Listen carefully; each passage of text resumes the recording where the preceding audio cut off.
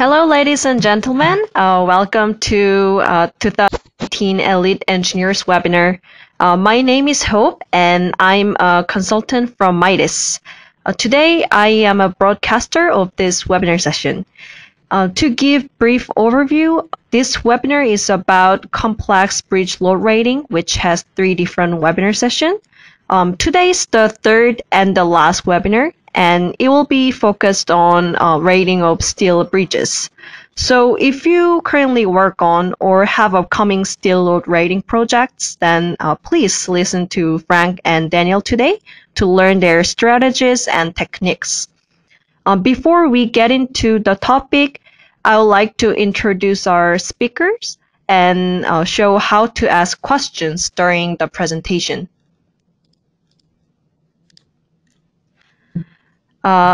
Frank and Daniel are the engineers who will share their techniques and experiences today. They are both from Michael Baker International, one of the biggest engineering consulting firm. Frank is Vice President and Technical Director for Michael Baker, and Daniel is Bridge Department Manager.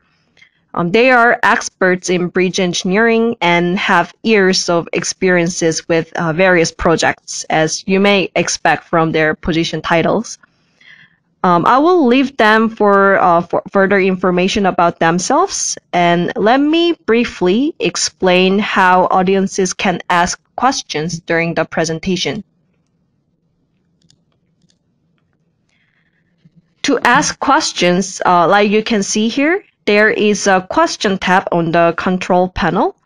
First, please open the question tab. Second, please write your questions down here in the empty space. Third, please send the questions. The other way to send me a question is you can simply use the chat function. When you see the picture on the right side, you will see this window when you open the chat function tab. Please select send question to staff. Then your question will be shared with Frank, Daniel, and me. I will gather all the questions and share them at the end. So at the end of the presentation, so that Daniel and Frank can answer after the presentation. Now I will pass the authority to Daniel. So hope you guys and everyone enjoy. And if you have any problem, please use chatting function. I will stand by here. Yep, please welcome Frank and Daniel. Appreciate the introduction, Hope. Thank you, Daniel. Yeah. Well, I feel more like a student than an expert, but appreciate it just sort of passing on what I've been able to figure out here. Can you see my screen? Yes, I can see it clearly. Okay, terrific. Well, then here we go. Okay, well, I appreciate everyone who's tuned in today, and everyone who's tuned in for all 3 sessions as well. It's a lot of perseverance to stick it out and hear me talk about this stuff for 3 webinar sessions in a row. We're on the 3rd and final session of this complex load rating webinar series, where today we're going to be covering steel bridges. After covering concrete bridges in the last session and a general overview of load rating workflow and methods in the first session. So here we go, going into part 3, load rating complex steel bridges.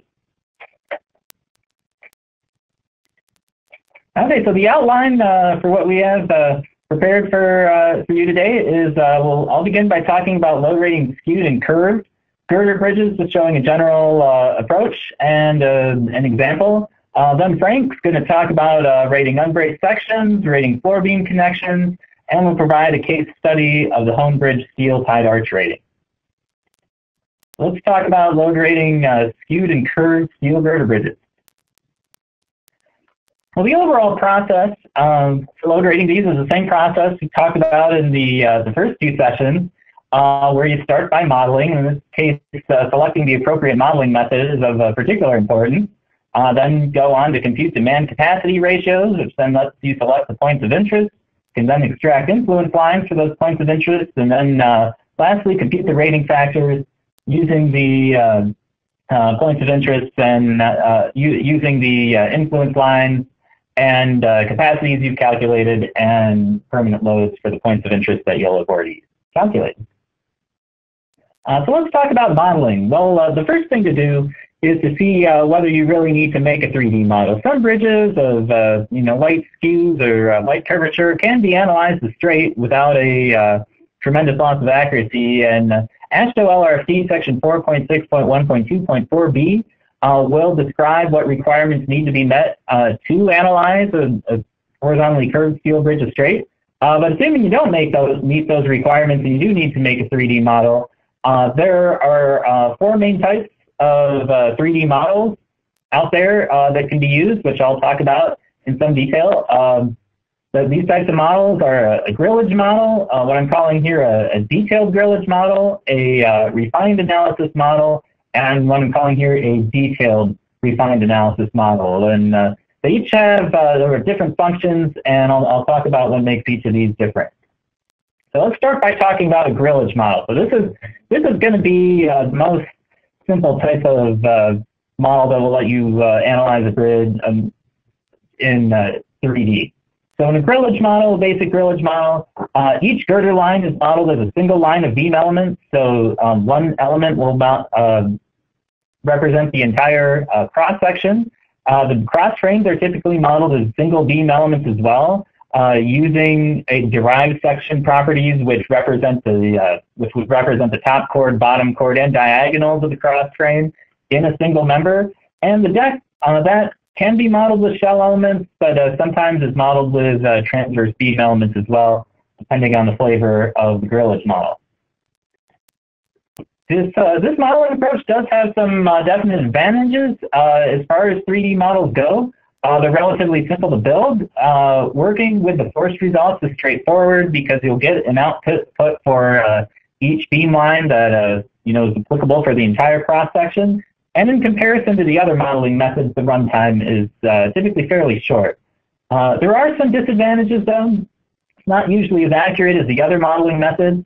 Most grillage models, the beam elements in these grillage models will not have a what's called the 7th degree of freedom or the warping torsion degree of freedom that allows the flange lateral bending stress for I sections to be computed.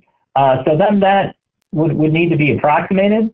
And then once you have the output forces for individual cross-frame members, those would then need to be calculated using some method to obtain the actual forces for the upper chord, bottom chords, and diagonals. Say if you're doing a load rating of a horizontally curved girder bridge, and those cross frames are considered primary members and need to be rated as well. So that a lack of a direct way to calculate flange lateral bending stress is a big disadvantage, and cross frames as well. So the next flavor of these is what I'm calling here is a detailed grillage model, where you're still modeling each girder line as a single line of beam elements, but instead of having everything at the same elevation, the deck elements and the beam elements will be offset according to their relative position in the cross section. In MIDAS, you can do that using by defining the beam line. You can define where the neutral axis is or where the top face of the element is with respect to the entire cross-section to get it to the correct elevation. So in this detailed grillage model, the individual cross frames themselves are modeled, and then typically rigid links or some other rigid element will be used to join the cross frame elements at their ends to the girders in their actual location. We found this modeling method does have some advantages over just more basic grillage modeling. The individual cross frame members are output, so that provides you don't have a nice way of not having to back calculate what those forces are from the output of a single element. You can use them directly. We've seen that it looks like it is more accurate on the whole than basic grillage modeling. If elements with that 7th degree of freedom for warping torsion are used, you can obtain the flange lateral bending stress directly from that method, and MIDAS Civil does have elements which have that 7th degree of freedom, so they can be used in the detailed grillage model to directly obtain those flange lateral bending stresses. There are still some disadvantages, though. from some comparisons we've done, we don't have time to cover those today, but seems to not usually be as accurate as more complex modeling. And again, if that 7th degree of freedom is not present in the beam elements, then the flange lateral bending stresses need to be approximated. If that warping torsion degree of freedom is in place, in MIDAS at least, those warping torsion stresses are obtained separately from the other design forces. So you would need to, typically output those separately from the in-plane and in-plane moments. So a little more post-processing is required. And at least from some preliminary comparisons we've done, that would it would be an interesting, I think, topic for a future webinar if MIDAS will have a spec.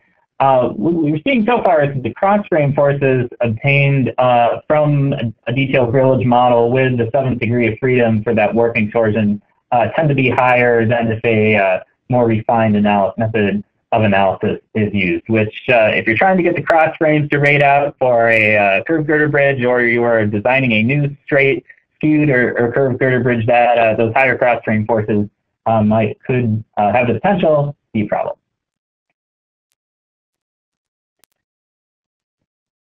So the third type of modeling, which is typically done for using curved steel girder bridges, which is sort of the next level up of complexity, is what I'm calling here a refined analysis model.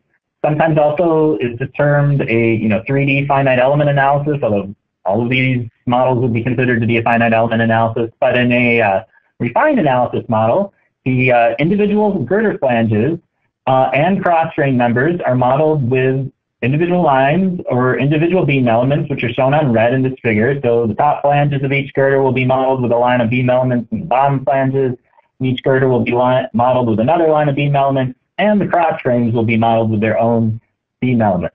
Those are shown in red here.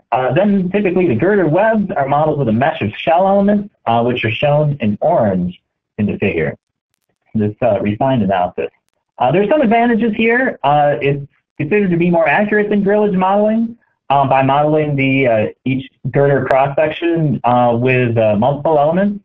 One really useful thing about this is the flange lateral bending moments are directly calculated. They're going to be the transverse bending moments in the elements used to model each flange. And they're output in the same screen in MIDAS Civil along with the major axis moments and shears. So it's a little easier to work with in a post-processing environment. Also, if there are like stress concentrations in individual flanges near supports, those can be directly reported from the individual flange forces. And from what we've seen, at least, the cross-frame forces from these models tend to be lower versus using a simpler modeling method. There are some disadvantages, though, with using this more detailed type of modeling. The snow getting around the modeling is more complex than for a grillage model, so it does take more time. And if you need to make revisions to the model, those revisions can take longer if you need to move cross-frame locations, for example. Working with web stress results to determine shear ratings can be a little more difficult than just using straightforward shear forces. And these models, just having more elements, tend to have a longer runtime versus the simpler grillage model. Of these four types of models, the most detailed that you'll typically encounter is what I'm calling here a detailed refined analysis model, where in a detailed refined analysis model, the girder flanges are modeled with a mesh of shell elements along with the web. So instead of using a single line of beam elements for each flange, they're modeled with a mesh of shell elements. Cross frames are still modeled with beam elements, and the webs are still modeled with shell elements, but it's where the flanges, we're substituting a mesh of shell elements for the flanges in place of just a line of single beam elements for each flange. So this is the most detailed type of modeling. It does have some advantages. It's considered to be the most accurate method. It's used sometimes and might be required for, say, research projects that are doing parametric studies to evaluate code equations, or, for example, for distribution factors, that sort of thing. But I mean, it does have a lot of disadvantages. This type of modeling is very complex, and the flange and web stress results, since they all come out as stresses and shell elements, can be difficult to use to evaluate against code check equations. Then, given how it has more elements to model the same structure as any of the three simpler types of modeling, it's going to have the longest runtime of any method. Well, when embarking on a load rating for a skewed steel or a horizontally curved girder bridge, a nice starting point to determine what type of modeling method is most appropriate is the NCHRP Report 725. It was published in 2012, and it provides recommendations for the design and construction of skewed and curved steel girder bridges. Some of these recommendations are for what type of analysis to do, so these recommendations then for analysis are equally applicable to load rating as well as design. And so it will recommend a modeling method to use based on the amount of curvature and skew for a particular bridge. There's some other modeling considerations that are worth discussing here in this first step about modeling. As for any steel structure, you'll want to calculate stresses that you use in the code check equations to evaluate capacity and compute rating factors using the appropriate non-composite N or short-term composite, 3N or long-term composite sections for each type of corresponding load.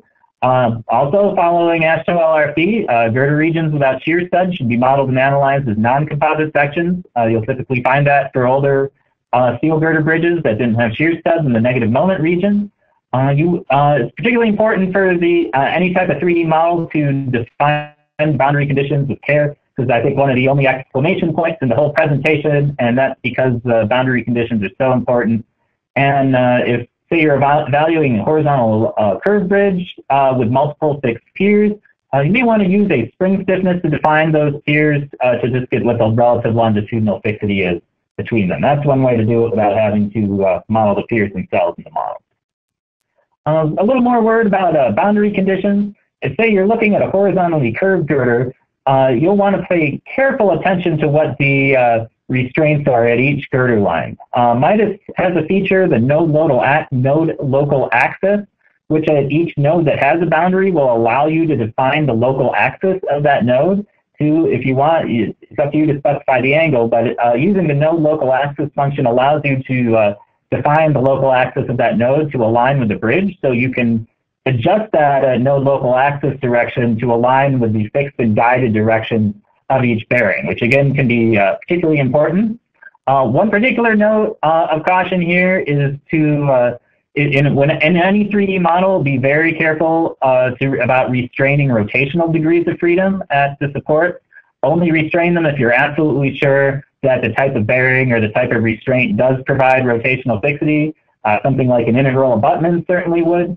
But most other bearing types, it's a lot more questionable whether they do. And if you do provide rotational fixity and there really isn't rotational fixity at a bearing, your negative moments will probably be artificially high and thrown off. So just restrain rotational degrees of freedom with caution. And I think that's one of the only other exclamation points you'll see in this whole thing, just because it's so important.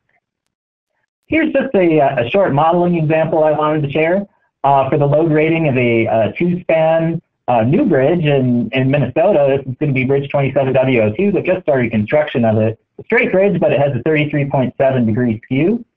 So when we embarked on the design of this bridge and load rating, we started with looking at NCHRP Report 725, which had a calculated skew index, which ended up being very close to the actual skew, it was 0.33.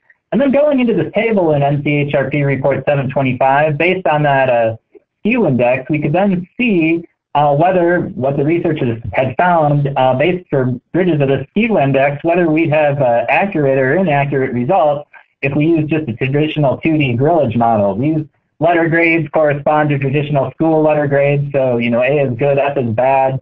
So looking at this, it predicted that computation of cross-frame forces and flange lateral bending stresses would get an F to use a traditional 2D grid model. So we followed this advice and went ahead and made a refined analysis model of the structure where we modeled the flanges with single lines of beam elements and the webs with a mesh of shell elements, as the recommendation said that the grid model would likely be inaccurate for cross-frame forces and flange lateral bending stresses.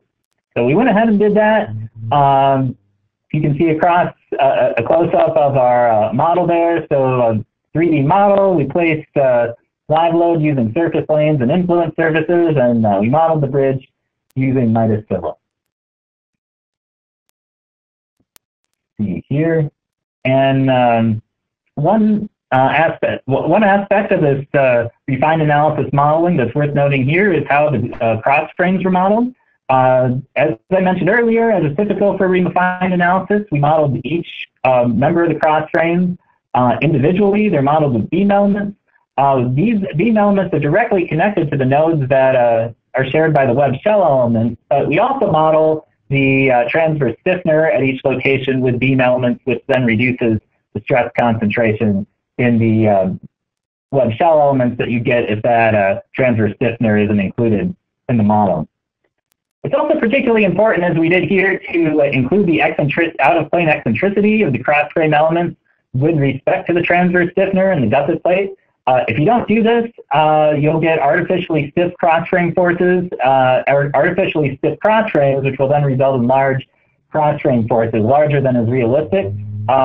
We use the offset function in MIDAS that you can use with section properties to include that out-of-plane eccentricity that reduced our cross-frame forces 30% in our refined analysis model compared to that if it's not included. And this is in line with the behavior found in the fairly recent Journal of Bridge Engineering paper, Stiffness Behavior of Cross Frames and Steel Bridge Systems, which reflects this issue of cross frames and 3D models of steel girder bridges showing an artificially high forces from artificially high stiffness.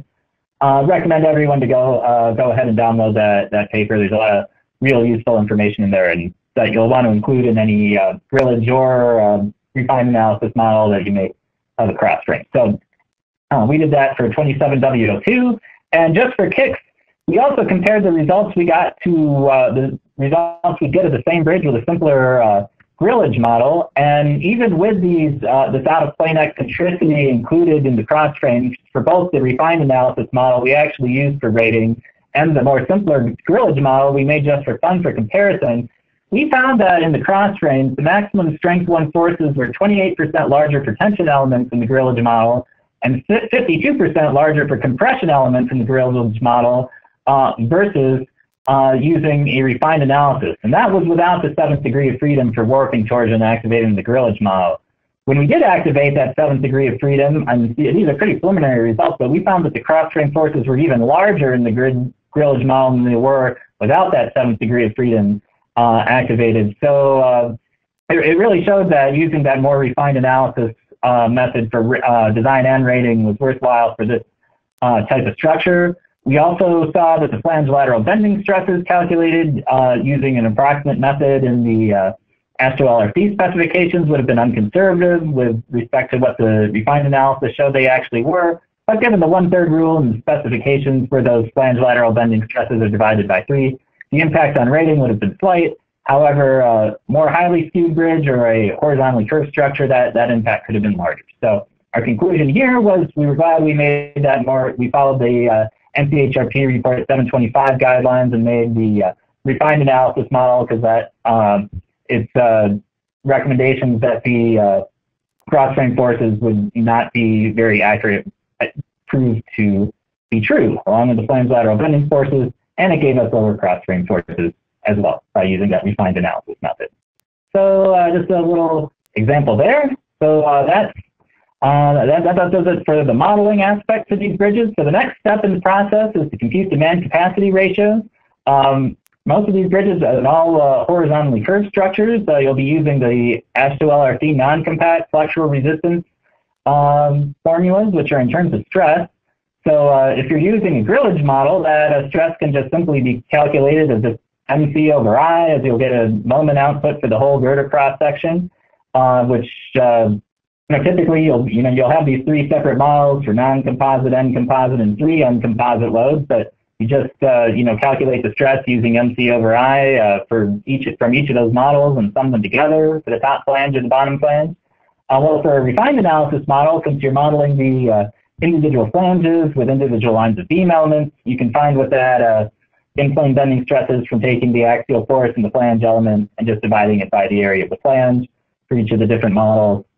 In terms of the flange lateral bending stress, there are some approximations out there that you can use to obtain an approximate flange lateral bending stress. We found these are pretty conservative on the whole based on the torsional force reported. But for refined analysis, you can get that flange lateral bending stress directly by taking the out of plane bending moment in the individual flange element and just using this MC over I for that individual flange or the out of plane moment to get your flange lateral bending stress.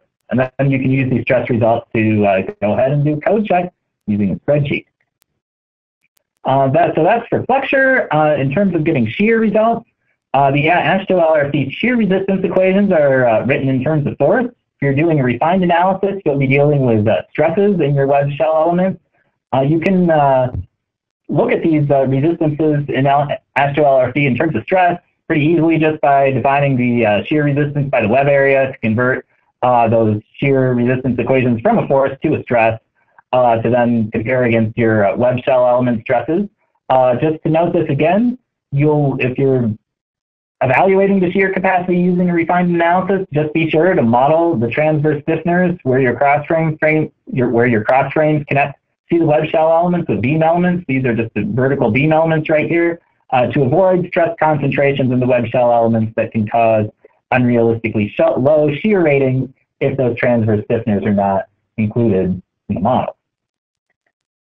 So once you have the model, you have your demand capacity ratios. You can sort them from largest to smallest and look at a few different types of loads to then select typical load vehicles to select points of interest. Typically, we find, no surprise, the regions of maximum positive and negative moment, and sometimes the plate size transitions will typically control for the flanges. Often for curved girder structures, the cross frames you've seen will often control the rating. These are considered, again, to be primary members for horizontally curved structures. And this table in AASHTO LRC 6.6.2.1-1 designates what primary and secondary members are. Whatever owner you're working for, the load rated structure will likely in your scope of work say what they want load rated as well. But that table provides a handy designation of what's considered a primary member. Now, typically, the cross frames and the straight skewed bridge would not be primary members, but perhaps the owner will want them load rated anyway. But that's select the points of interest just as you would really for any other structure. Then comes to the step of extracting the influence lines. These can either be influence surfaces working with a 3D bridge, or another technique is you can model sort of dummy lane lines in a 3D structure and pull out influence lines for those. We want to compare those results to get what you get for the more technically correct influence surface to make sure they're really the same, but either the surface or the extracting the line from the dummy lane element works for this process. You want to remember that for bottom flanges, typically you'll need to extract the influence lines for both the normal stress and the flange lateral bending stress. For flexural limit states, those influence lines will be different. This is an example for the influence lines for bottom flange, flexure at midspan, and the flange lateral bending stress and bottom figure at the same location. So you'll need to pull out the influence lines at the same location for both in-plane effects and the flange lateral bending stress effects. Then you have all you need to compute rating factors. You can find the capacity using the capacity calculated with your code check spreadsheet you're presumably doing this work with. You want to include your resistance factor from LRC design and the appropriate system and condition factors from the manual for bridge evaluation. Then your permanent loads, those will come out of the model you've already made together with the appropriate load factors. Typically, again, for a horizontally curved bridge, we're working in terms of stress to be in line with the capacity, as the capacity is a stress for LRFR. And so we'll want to that stress we'll need to add the flange lateral bending stress to the in-plane bending stress as well. And then our live load demands can be determined by influence lines for each point of interest, and we'll also need to include the contribution of flange lateral bending stress divided by 3 to the in-plane bending stress. Now, one thing to note here is as we determine our rating factors, since whichever of these 4 types of 3D analysis you're using, they're all considered a refined analysis by the manual for bridge evaluation. So you'll just want to be sure to follow this section to increase when you're doing permanent evaluations, to increase the permanent rating factor by 0.1, and for routine permits, and to follow the instructions that it specifies for refined analysis, which you can apply to all 3D analyses for special permits as well, because it does cause a change to the load factors to use a refined analysis versus a 2D analysis. So now we'll talk about, Frank's going to talk about other girder bridge interesting challenges using unbraced sections, and I'll hand this control over to Frank. Thanks, Daniel. All right, folks are able to hear me? Yes, I can hear you clearly. Okay. So I'm going to continue along the lines of what Daniel was talking about, but getting into some topics that are maybe a little bit more unusual with respect to girder bridges, and then take a little bit of a detour and talk about some unique problems where we've used MIDAS and some more complex bridges, in particular looking at a steel arch.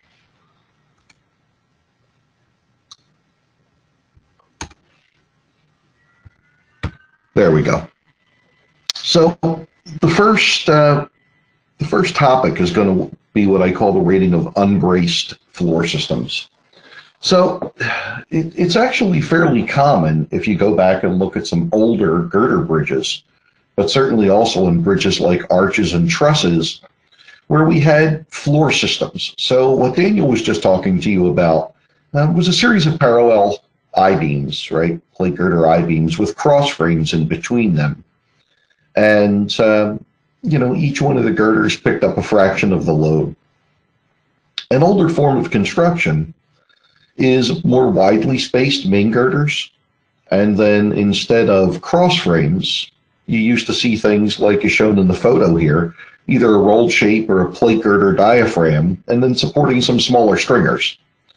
And the way that this system, of course, works is that the slab spans a relatively short distance between the stringers.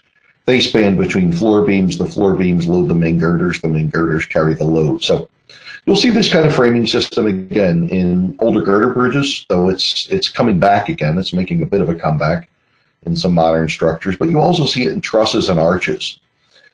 What's characteristic, though, of almost all of these structures is that if we look for the presence of bracing for the stringers, we don't see any, right? The stringers themselves don't have diaphragms or cross frames in between them. They span, you could say, unbraced between the floor beams. However, they are obviously braced at their top flange because they're connected to a concrete slab. But this becomes a dilemma more in the sense of how do we apply the specifications than really is there a problem when we think about the behavior of the structure. So just to kind of put everybody on the same page, here's a bending moment diagram, say for a 3-span beam. And that happens to be one of the small stringers that you just saw on the prior slide. And it's the dead load bending diagram.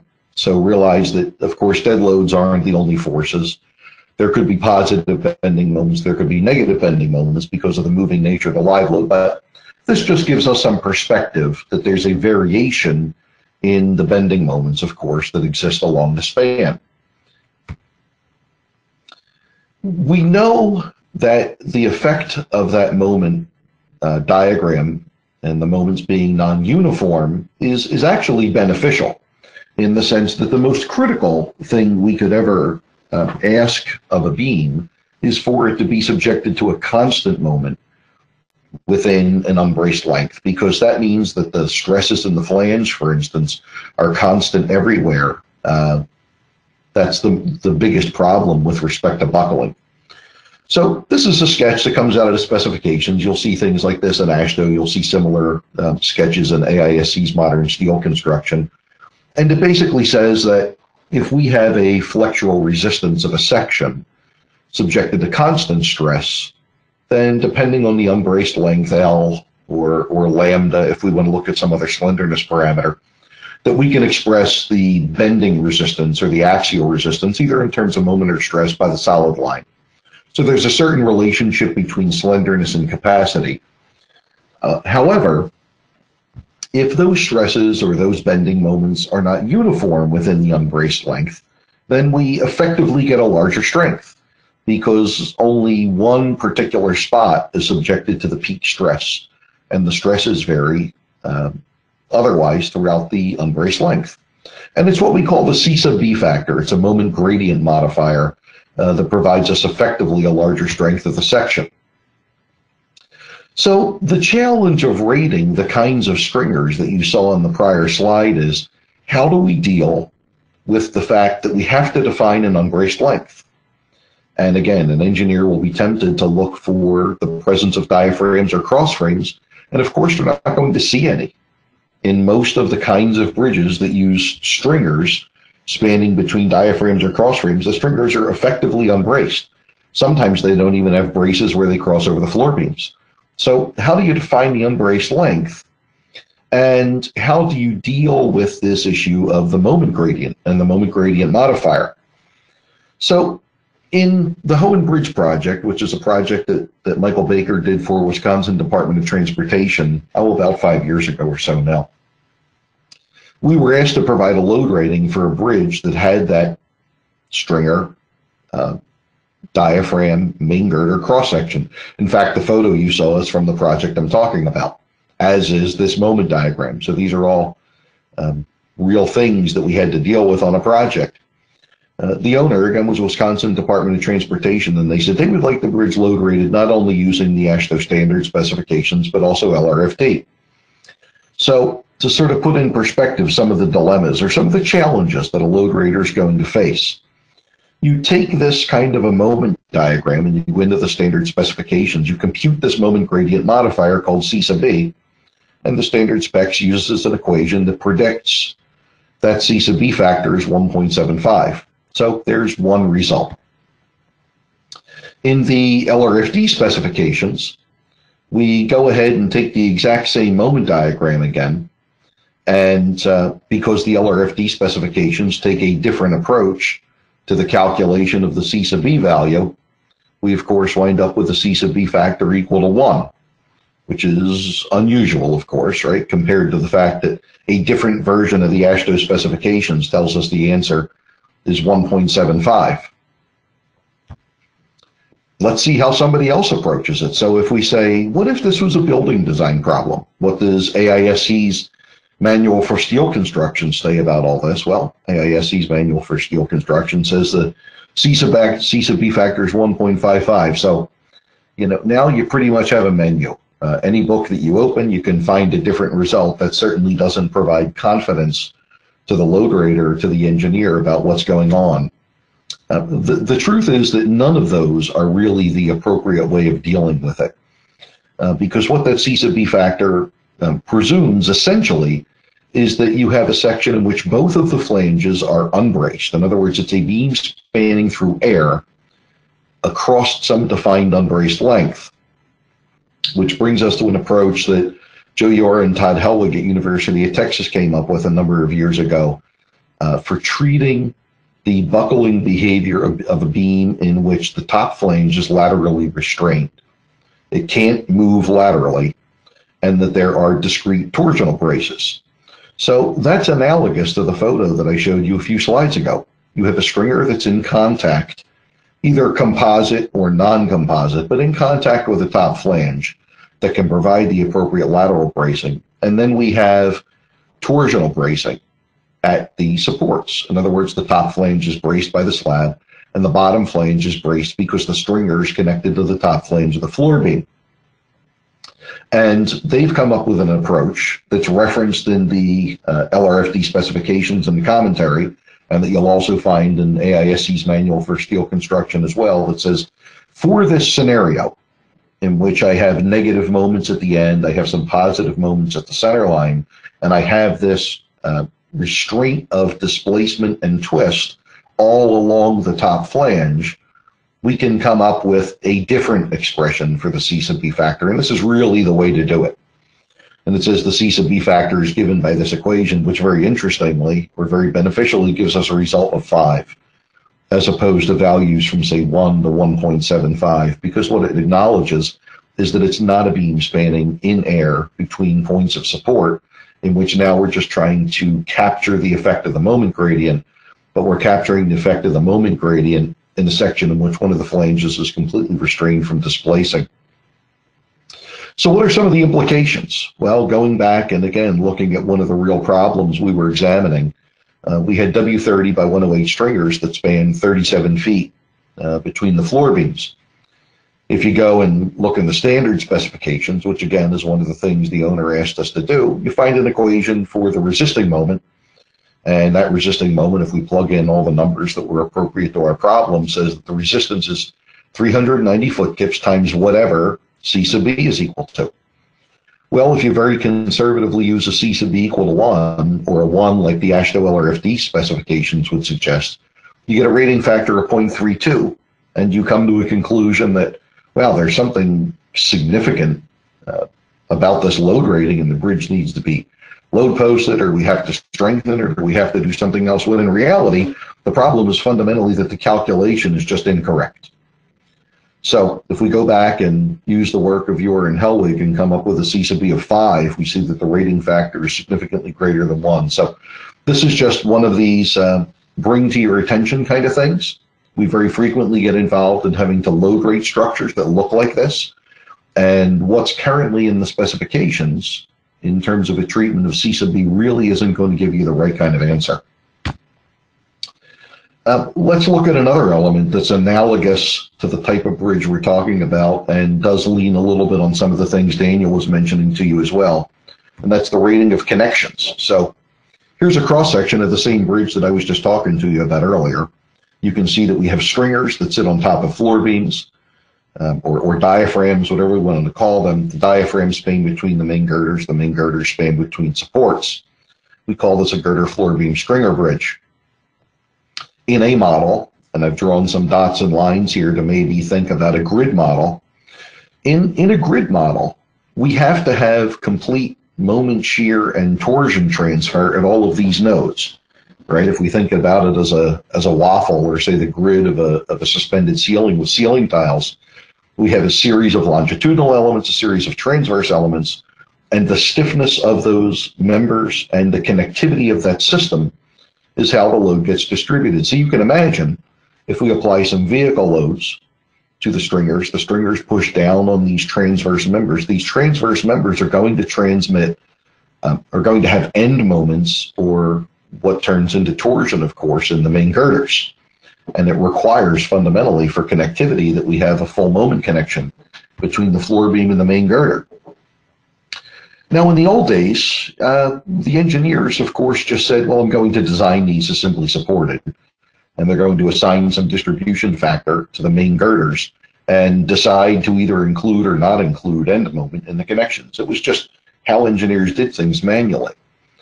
Now, when we decide to put this into a piece of software, the piece of software, of course, isn't as intelligent as the person who once made the decision. So the piece of software only knows that you've assigned a certain stiffness and connectivity, and it's going to generate some fairly substantial end moments. But since we were relying on this model for load distribution, we had to reconcile whether we could handle the forces or not. So if you look at the nature of one of these connections, again, the floor beam and a bracket coming in, what you see is a single row of vertical bolts. And we know that a single row of vertical bolts is probably more than adequate for shear, but the question is, can we handle moment? Well, of course we can, but how much? So the approach we took as engineers was to say, okay, we understand that a certain amount of moment is going to be generated in the grid.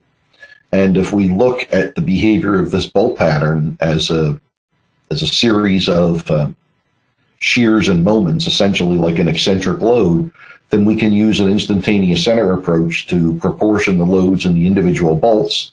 And knowing what an individual bolt can carry, we can essentially back out a capacity. So we can look at a series of different shears. You can see on the sketch on the right there, or the left, the right or the left, really. There's a certain load P, and there's a certain load X, and there's a certain eccentricity. So that results into a shear in a moment. And you can hypothesize different combinations of P and E to effectively generate an interaction diagram of safe loads and unsafe loads on the connection. And that's exactly what we did here. So what you see on the screen are our attempt to load rate those connections and show that they could reliably be part of our load distribution mechanism. So we have permissible shears plotted on the vertical axis, permissible moments plotted on the horizontal axis, and then you'll see a whole bunch of X's in there, and the X's were real load cases that came out of our model. and the difference in the two curves being what if we just left the existing A325 bolts in the connection, and hypothetically, what if we had to swap out all the bolts for A490s in order to make it work? You'll see there's one data point there that's in between the 325 and the 490 curves. And what we concluded about that data point is because we were working with envelope forces, that the shear and the moment that we plotted were actually from two different load cases, that they were not concurrent forces. It wasn't anything we had to worry about. So in the end, the conclusion was that we could use the grid model as a way of providing what we considered to be the best load distribution in the structure. And we were able to follow those forces all the way through the connections and make sure that the entire load path worked. Another element of that project was a little bit more challenging, and there's actually some good news at the end of the line here, so just hang in with me for a few slides. This is the evaluation of the arch. So the main span of the Hohen Bridge is a three-span tied arch. So you're looking at the tie girder there that's in blue, the arch rib that's in yellow, crosses the entrance to the Port of Milwaukee. The rib is a box section, and so is the tie. The rib has webs that are 60 inches tall and 1.25 inches thick, and the flanges vary. They're 48 inches wide, constantly vary in thickness from 1.25 inches to 3. And you can see the tie girder, of course, has the same width. It's 48 inches wide, with flanges from 1.25 inches to 4 inches, but it's an incredibly tall tie girder. It's 168 inches tall, which is 14 feet, and the web is only 5/8 of an inch thick, and it's longitudinally stiffened top and bottom. If you go into the current version of the LRFD specifications, you'll find some very brief discussion of arch rib design and evaluation. And it's really effectively a carryover from work that was done by Federal Highway Administration by Nettleton back in the 1960s and 70s to come up with some ASD design criteria. So they took some allowable stress design criteria in which they simply said there are limits on web slenderness and there are limits on, well, this is the web slenderness. And you'll see they have some maximum D over T's of 60 and 90, depending on whether you do or don't have longitudinal stiffeners. So recall that I said that our web was 168 inches tall and only had a 5/8 inch thickness. So there's no way that we can even use the specifications to load rate this element. Yet it's obviously carrying load, right? So we have to come up with some strategy to perform a load rating. Notice in all of these equations, there's something about D over T is a function of the square root of FA. So FA is an axial stress in the arch rib.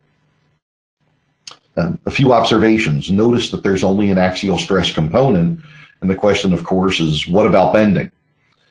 Unfortunately, or at least it's worth knowing, that when they derived these allowable stresses, that they presumed there was a certain amount of bending in the derivation. They assumed that the bending was 1.75 times the axial stress. Well, is that true for all problems? Of course not. Sometimes there's more bending, sometimes there's less. But it's one size fits all in terms of these equations, right? Unfortunately, this is an unnecessary constraint since the axial force and the bending moment can vary significantly for different arch types and for different points of interest even in the same structure. So just hypothetically, you can imagine there could be all sorts of different stress distributions, right? Where the stress at the top of the web of the rib is different than the stress at the bottom of the web. And we know that from a buckling perspective, they all have different K factors. If they all have different K factors, they all have different theoretical buckling strengths, right? So we know how to handle this problem. Unfortunately, AASHTO has very strict rules on what you are supposed to meet or not meet. Flange slenderness is a similar problem. The flanges have slenderness limits that says B over T must be less than or equal to. They give us some limits and then they tell you the maximum B over T is 47. However, if you use their expressions and you're out at the maximum flange slenderness, you have limiting stresses of less than 15 KSI. So it's a very punitive requirement in general on flange slenderness. We know other ways of treating plates. For instance, going back to Timoshenko's work, we can find a very classic equation that says the stress, the compression stress, again, is equal to some K factor. Think back to those sketches I showed you of stress gradients. If I knew the gradient of stress in the web, or I knew the gradient of stress in the flange, I could compute the critical buckling stress. I wouldn't have to go back to these assumed ratios of bending and axial stress and force myself through Ashdow's equations. There are some other approaches. What if we didn't want to limit ourselves to just elastic behavior, but also wanted to consider the inelastic behavior of plates, which is particularly the kind of mode of behavior that happens when we get into stockier plates, right? Where we consider that not only do we have the full width of the plate, but that it's not all uniformly effective, right? That we wind up with some effective width approach. And this isn't anything new. We find this in the specifications all over the place. Ashdow already talks about effective width approaches for things like columns, non-composite box-shaped members, the bottom flange of steel tub girders, right, where you generally have a very wide plate subjected to compression. Ashdow talks in many places about the use of an effective width and even gives us an equation. So we looked at all of these possible expressions as ways around the dilemma of having plates that were physically outside the limits of what Ashdow said we were allowed to have for things called ribs, whether it's webs or flanges. This kind of puts in perspective the problem with the Ashdow equations. The Ashdow equations for arch ribs is the blue line all the way at the bottom, the very dark blue line. So it's the lowest of all curves. And it basically just shows you an allowable stress versus B over T. Up at the top, you'll see a red line and a green line. Those are the same predicted capacities if we just called it some other kind of thing in compression. So for instance, if we use those B effective expressions that I talked about earlier, we get the green line, which gives us a very high capacity relative to if we just call it a rib. So if we change the name of the element, we can more than double the capacity. Again, if we look at that red curve, that shows you what happens if it was the bottom flange of a box girder. So we knew that there were significant enhancements in strength. We just had to essentially intentionally violate the specifications. We had to ignore all these provisions on arch ribs and come up with our own design criteria for the structure, for the rib.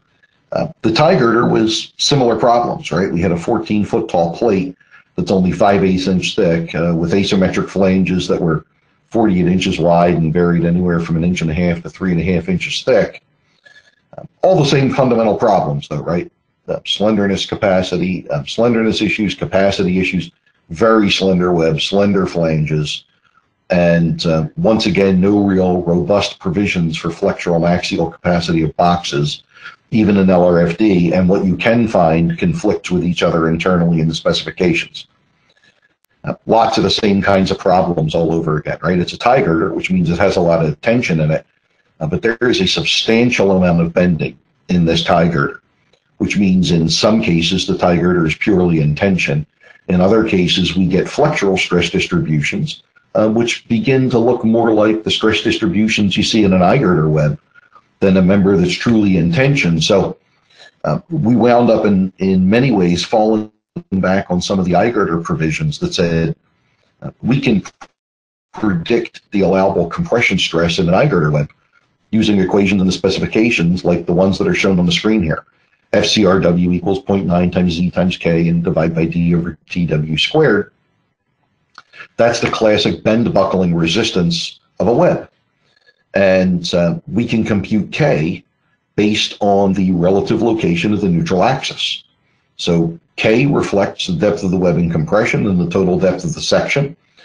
So I can very easily take the tension force and the bending stress distribution in that eye girder web and figure out what the net stress on the section is, figure out the depth of the web in compression.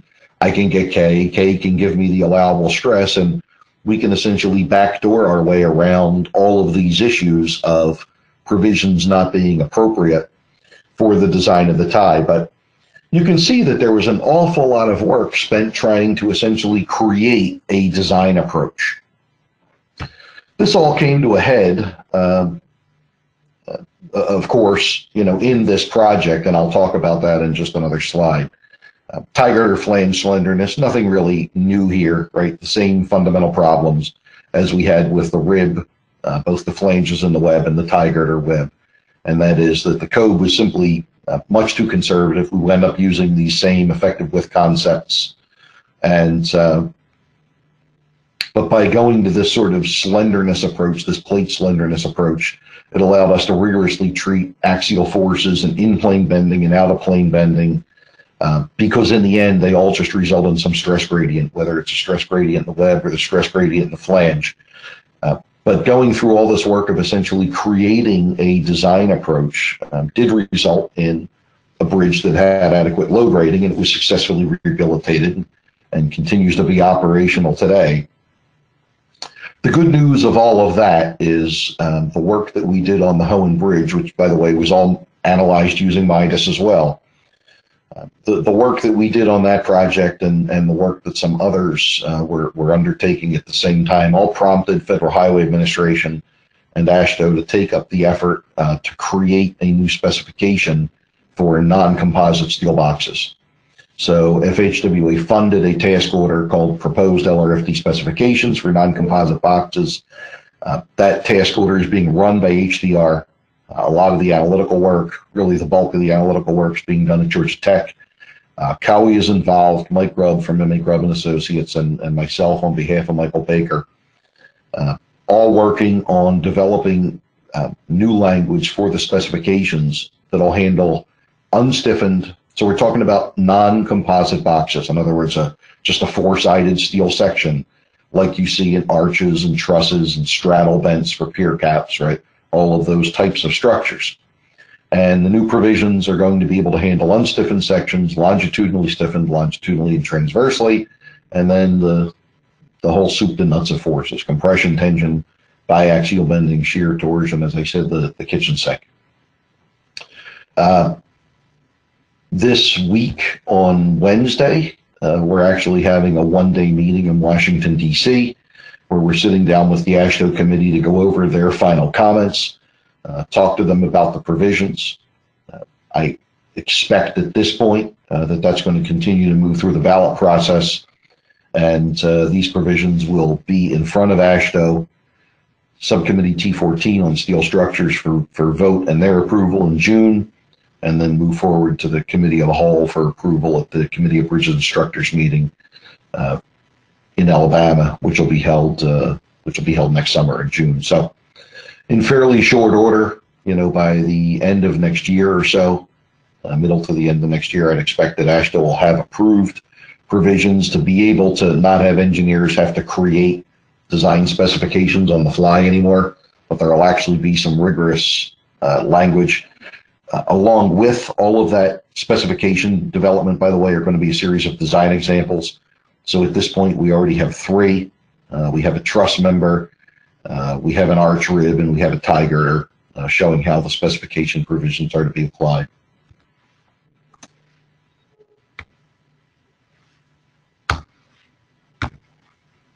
And so that brings us to the end of this presentation. That actually brings us to the end of all three presentations. Although you've heard Daniel and I speak, it's certain that all of these people and more had significant input into all of the various projects that we used as case studies. So what you saw over the course of three webinars is really a whole series of real projects from the Michael Baker archives, all of which were based on us using MIDAS in one way, shape, or form to do the analysis and help us solve problems for owners. Again, all of these engineers and more were involved in those projects. Daniel and I just had the opportunity to come before you and speak to you about these projects. So again, that concludes our presentation. Hope, I guess I'll turn it back over to you, and Yes. You can take control, I guess. Go ahead and take control back and do whatever you need to do in terms of questions and answers. Sure. So, can you now see my screen? I can. Daniel, can you see it as well? Yeah. Yeah. So yeah, we have about 3 questions today. Okay. How many questions? Three question, but actually more Oh, three. Okay. more question is actually coming right now. Yeah, So we should hang up quickly. That's what you're telling us? Yeah. yeah. You can Oh, go ahead. yeah, you can answer to these 3 questions for now. Yep. Let me see here. The first question for the refined analysis model: what is your recommendation for the deck mesh size?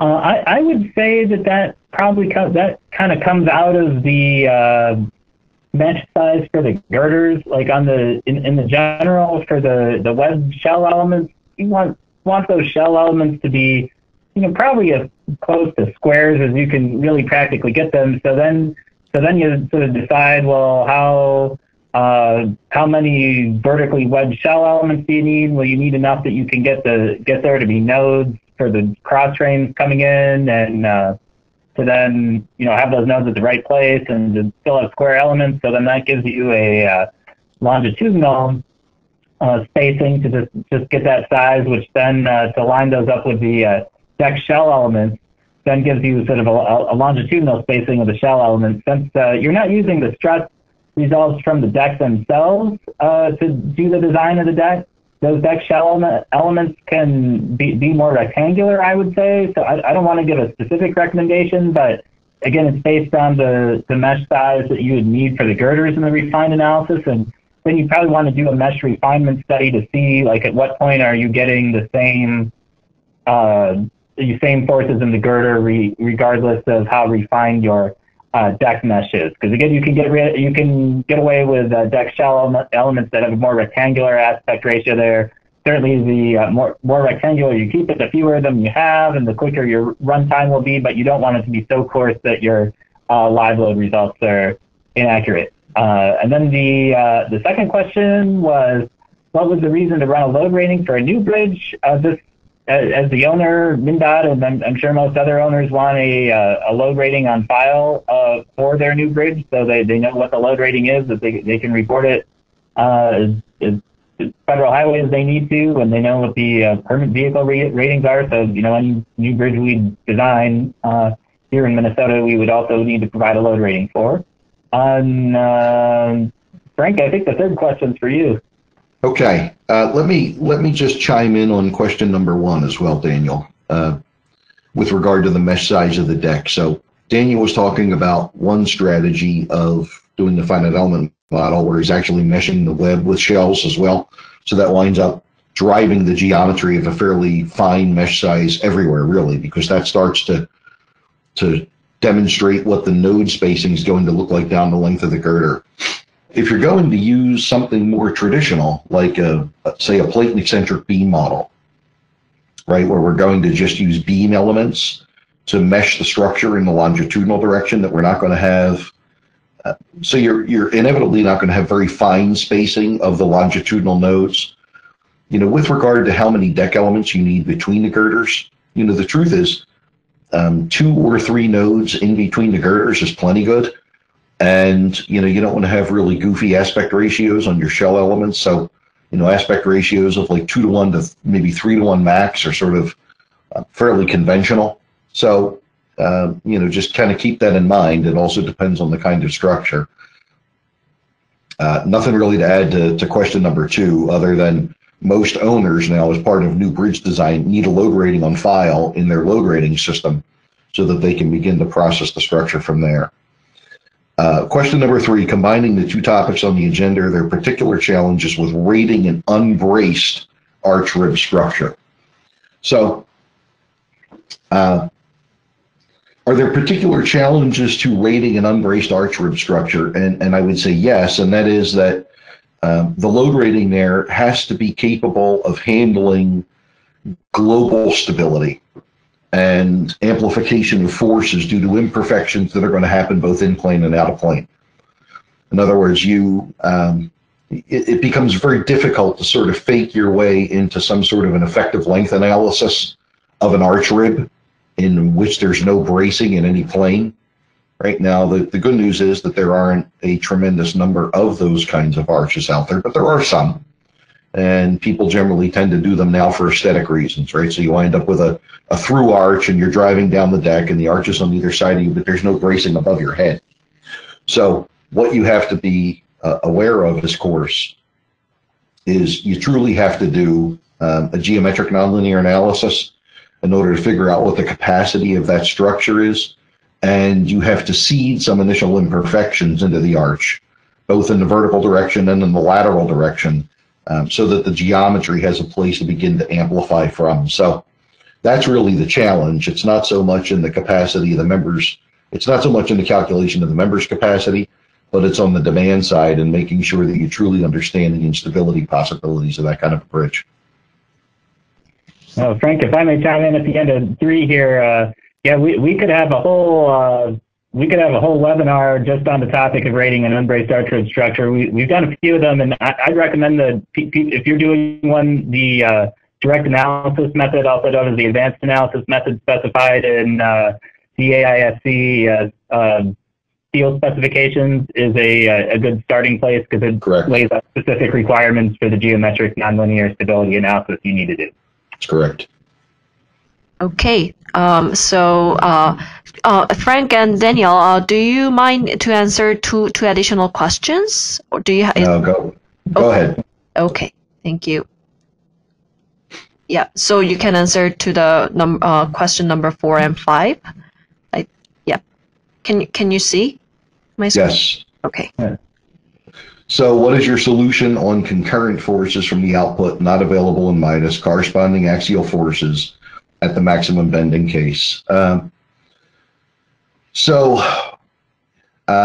What we've been able to do is, Daniel, correct me, it's like a load tracer feature in MIDAS, right? Where we have the ability to identify a particular load case that contributed to, say, let's say that the question is you're concerned about load rating something in which axial load and bending moment are both a component of the load rating equation, right? So we're doing a column that's subjected to bending and axial load.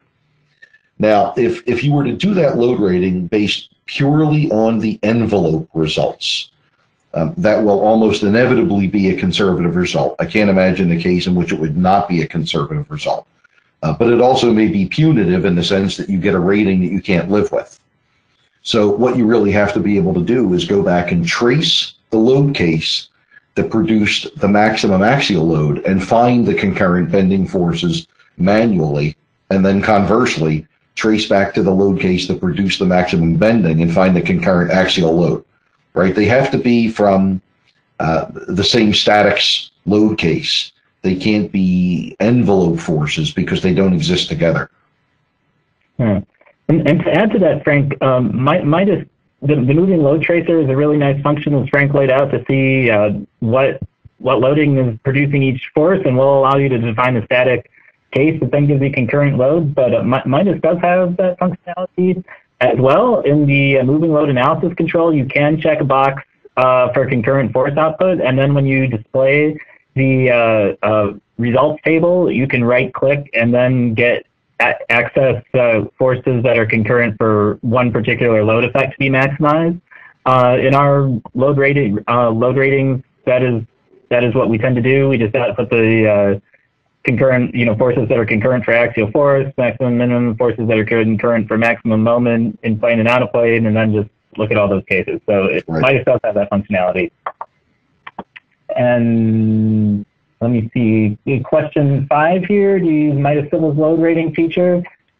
Personally, I tend to use the code-check spreadsheet, our code-check spreadsheets we've developed in-house for determination of capacity. We just like to do that ourselves, but those load rating features are there. Yeah, I'll I guess reinforce the point. We see it as our obligation as the engineer to take responsibility for the code checking, so that it's not that the software can or can't do. It's just been the policy of our company that this is how we do things.